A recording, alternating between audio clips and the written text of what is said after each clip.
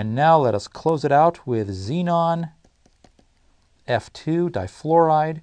We have 8 electrons from xenon. F brings 7, so 2 times 7 is 14.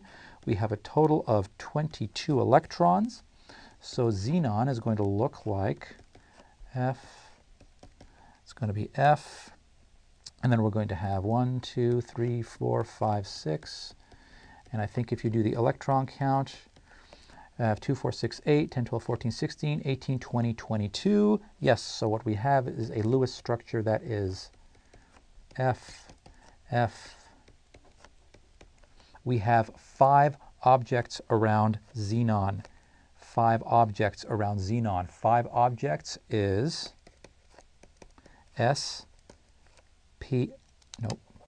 5 objects is D, S, P3, 3, 4, 5. 3 P's, 1 S, 1 D gives me that kind of hybridization. My fluorine, well, the fluorine just has single bonds, and it is 4 objects, so my fluorines are sp3 hybridized. One of the dsp3, let's look at this bond over here. A dsp3 hybrid orbital on xenon is interacting with an sp3 orbital on fluorine to form a sigma bond. This single sigma bond. Okay? This is the same thing on this side. A sp3 on xenon is interacting with an sp3 on fluorine for this single bond. The lone pairs on fluorine occupy the other sp3 hybrid orbitals on fluorine, and the 3 lone pairs on xenon occupy the last 3 dsp3 hybrid orbitals on the xenon atom. So that's it. It's just a question of how many objects you have around a central atom.